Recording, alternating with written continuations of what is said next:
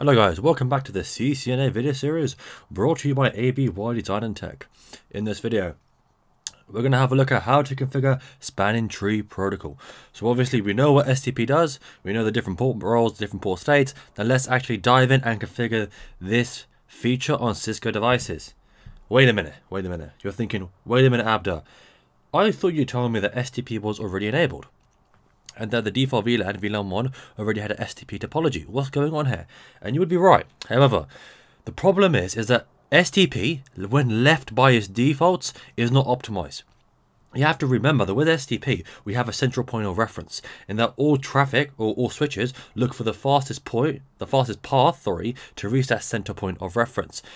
If we don't configure or change any of the configuration with spanning tree protocol, it's not optimized, and that is the big issue.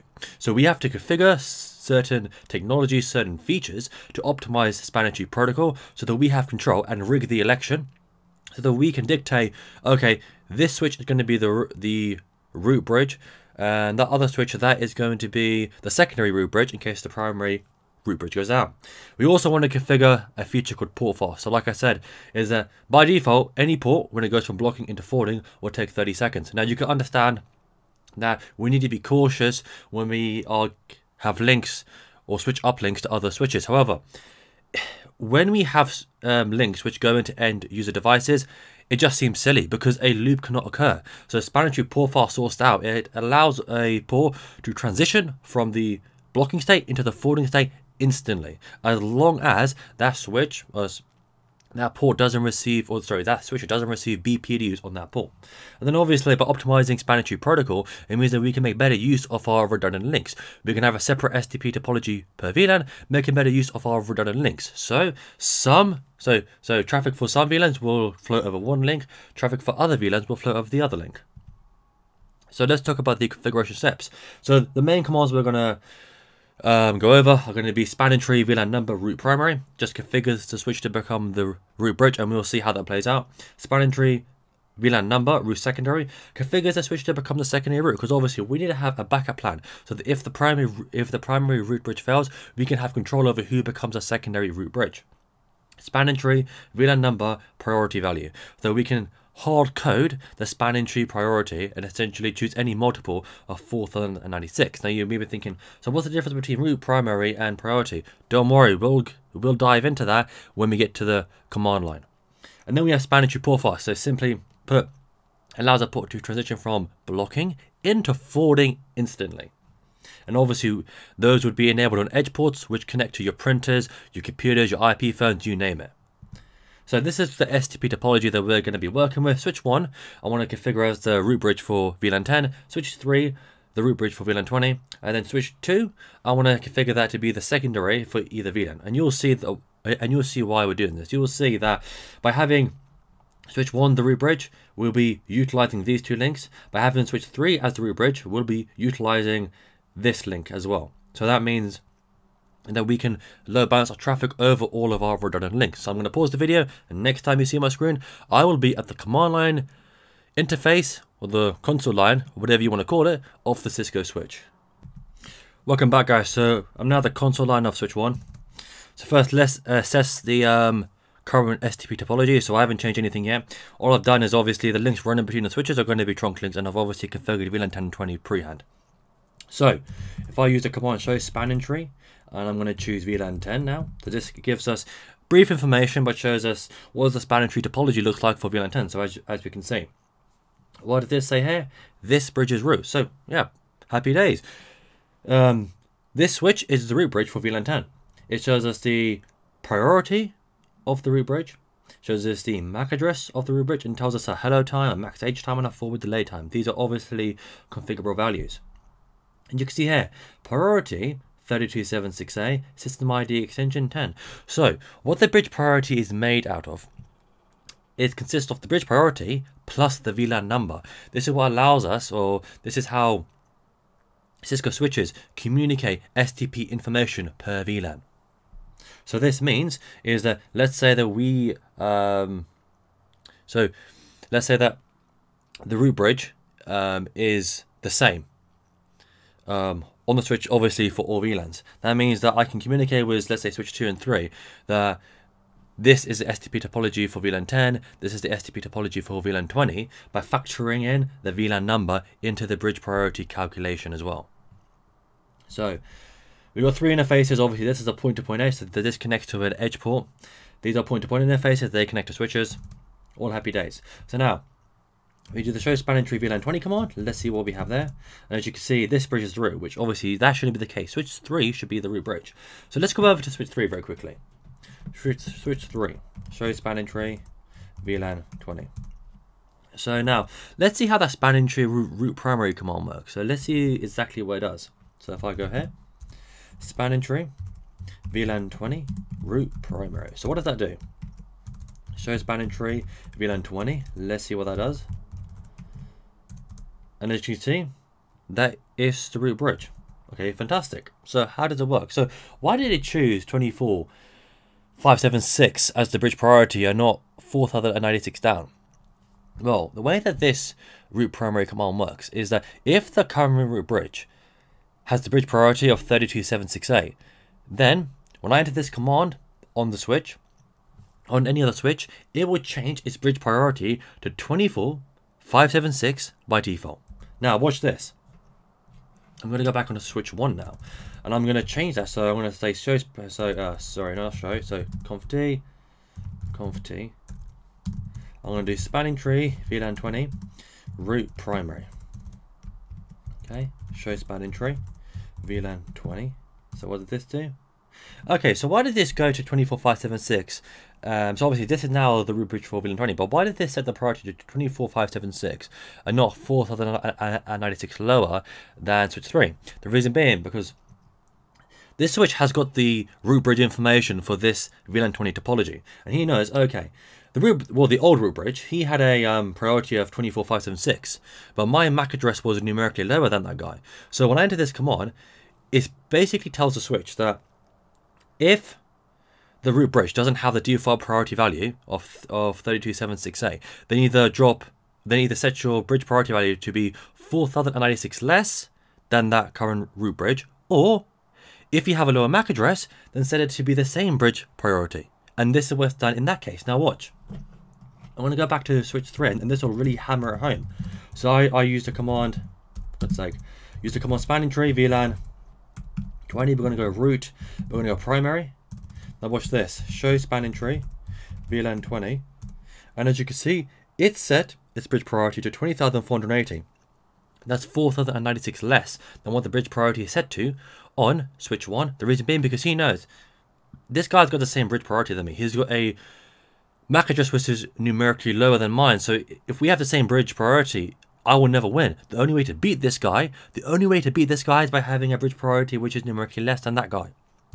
So now the STP topology is all good, okay? Fantastic. So now let's go over to switch 2. Okay, so switch 2. Actually, before I do that, let me go over to switch 1 quickly. Switch 1. So if I do show spanning tree bridge, this will show you the bridge priority or the bridge ID for each of the STP topologies for this switch. As you can see, that's its bridge ID for the VLAN 10 STP topology. This is the bridge ID for the VLAN 20 STP topology. Okay, great. Its bridge priority is set to 24576. Now, I'm going to enter the spanning tree root secondary command on the switch 2, and you may be thinking, okay, is that going to set the bridge priority to 24576, something lower? Wait and see, guys. So look, I'm on switch 2 now, spanning tree.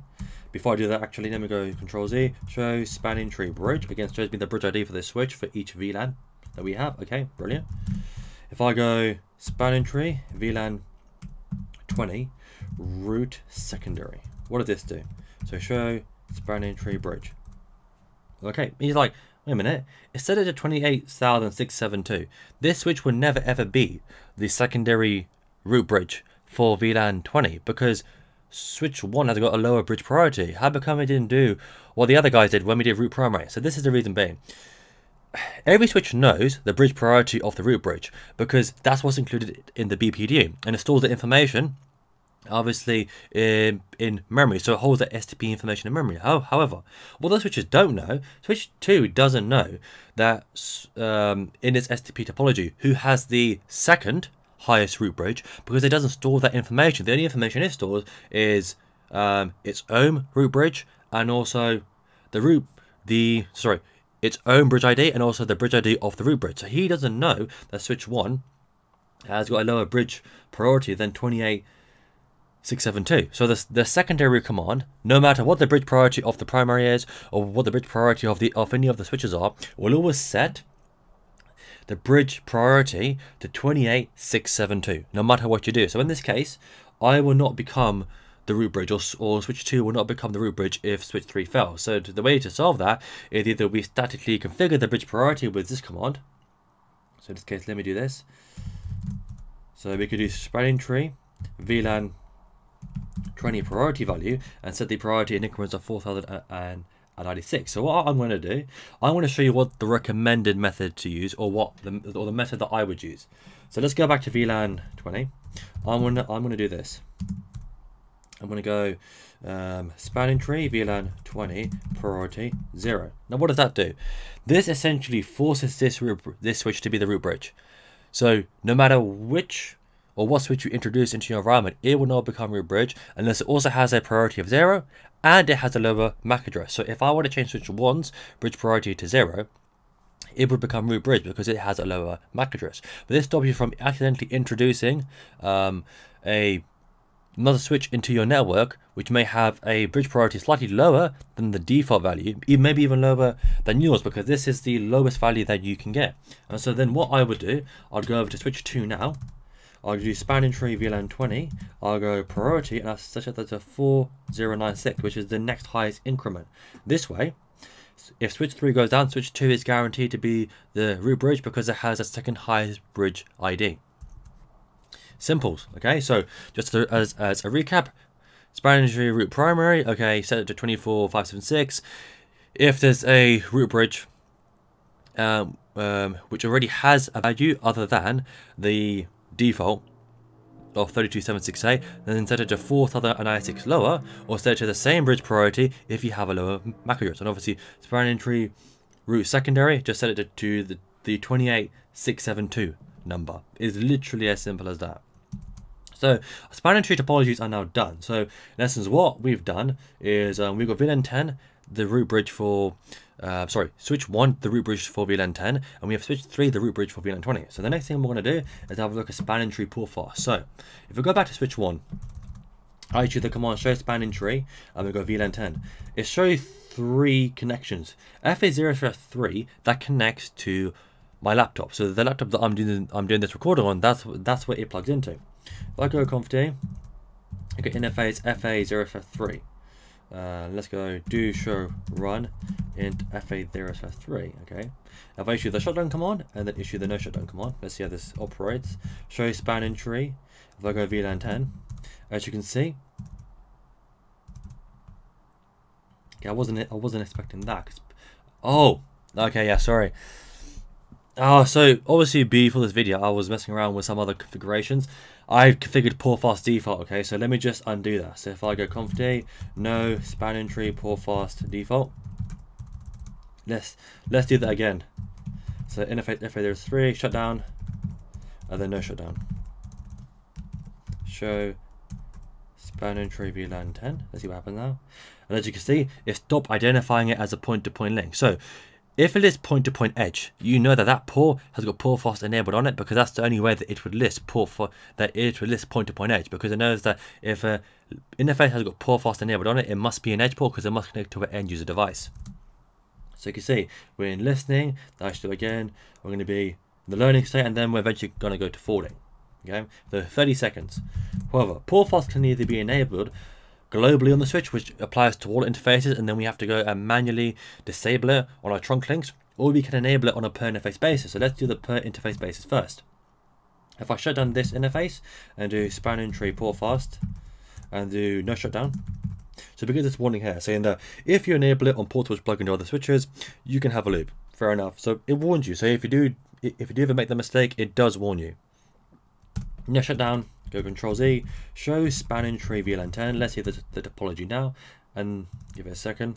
Come back up, and it's come into forwarding straight away, unless that's point-to-point edge.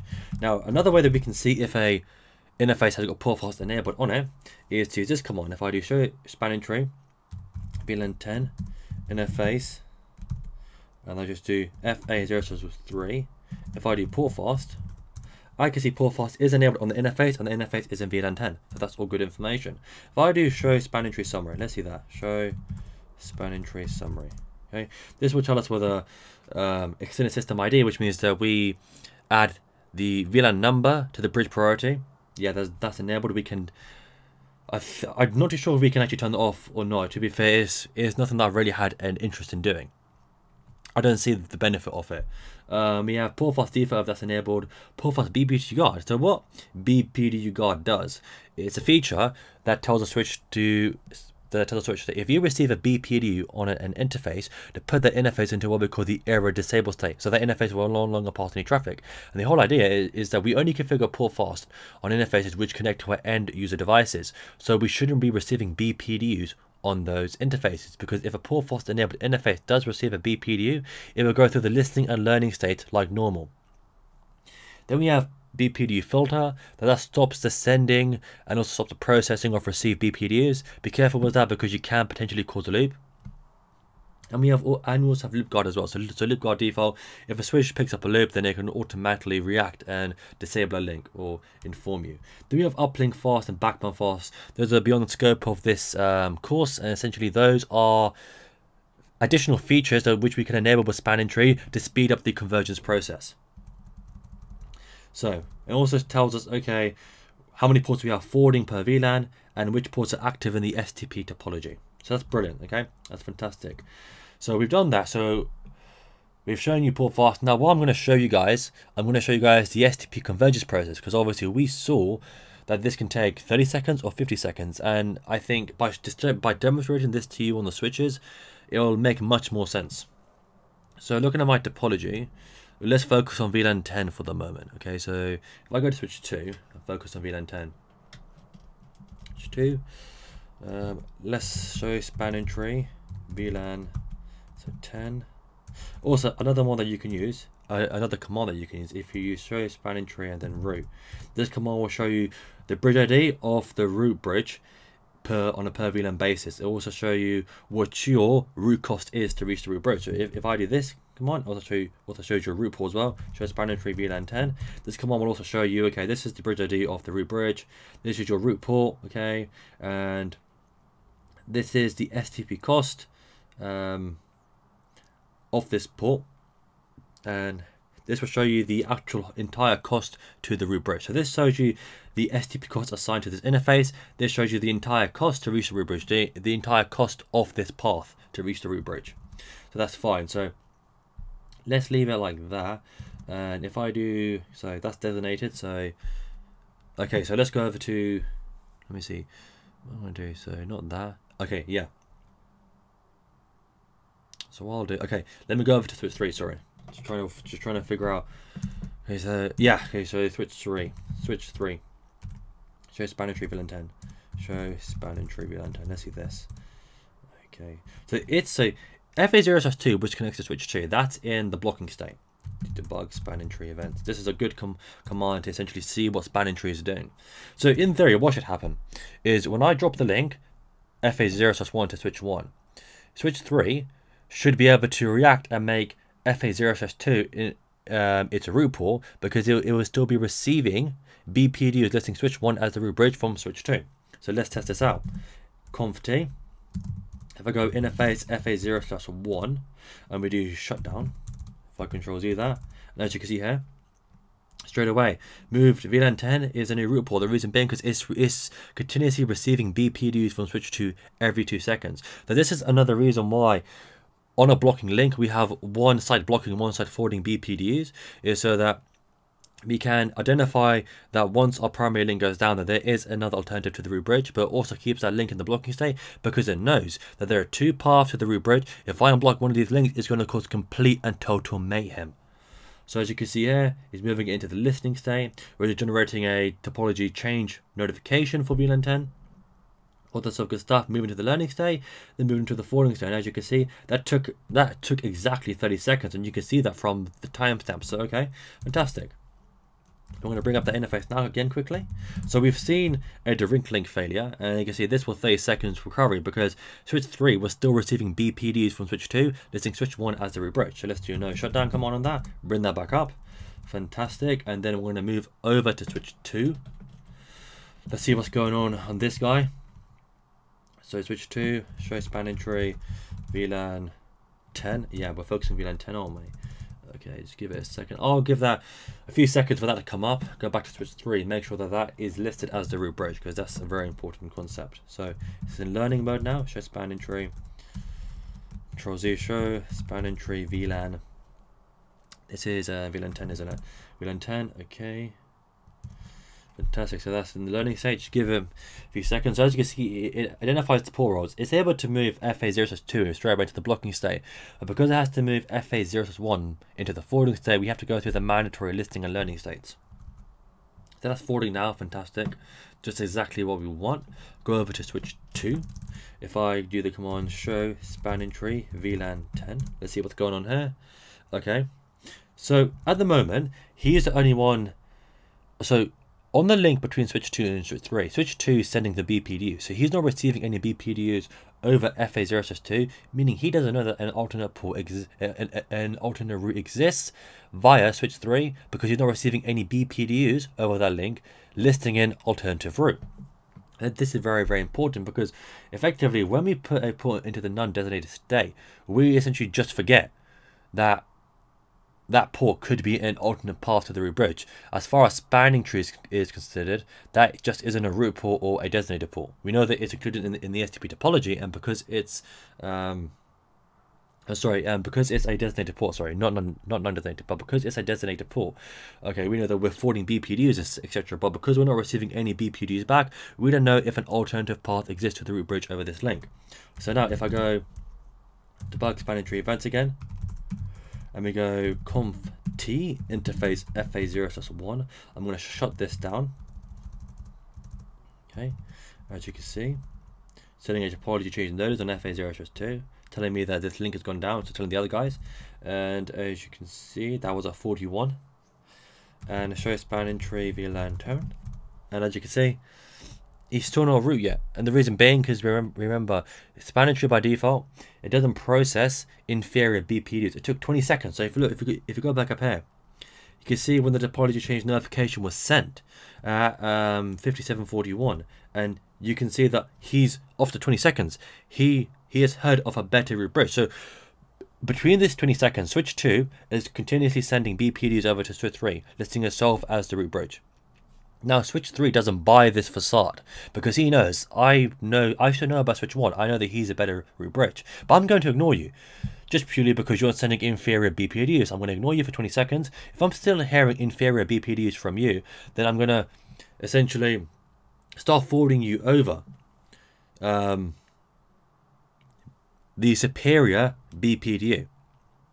So he starts forwarding him over this superior BPDU, and then obviously he changes this port from designated into the root port. Now this port stays in the forwarding state. The reason being because it was already in the forwarding state. The reason why it takes 50 seconds for this whole essentially STP topology to converge, the reason being is because switch 3, its FA0/2 port, which connects to this switch over here, switch 2, has to move from blocking into listening, into learning, then into forwarding. So first of all, it takes 20 seconds for switch 2 to realize that there's a better root bridge. Then it takes an additional 30 seconds for switch 3 to move its fast Ethernet 0/2 port into the forwarding state. And so let's see that.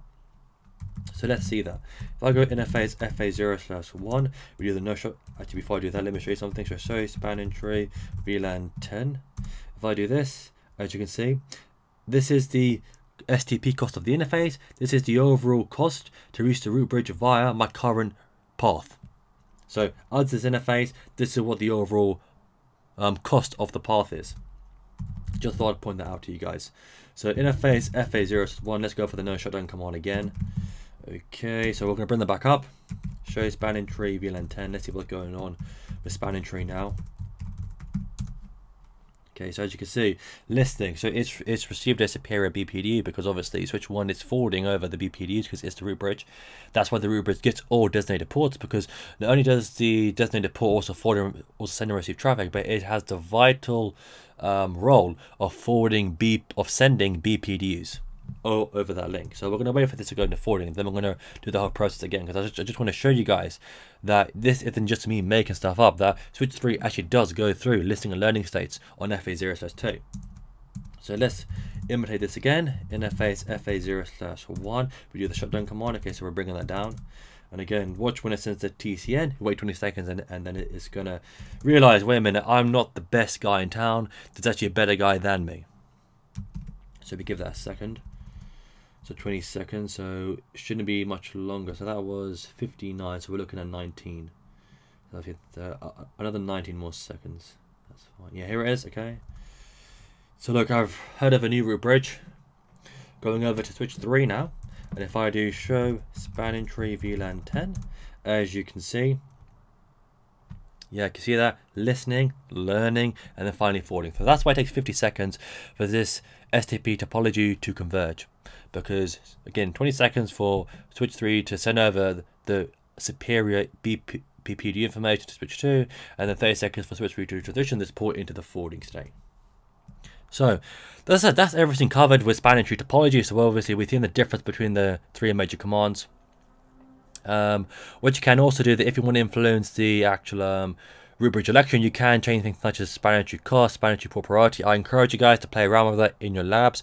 This was just to show you kind of an overview of how we can change the topology and essentially influence it to select which root bridge we want, how we can configure the secondary, and also the most important thing is how the spanning tree topology convergence process works.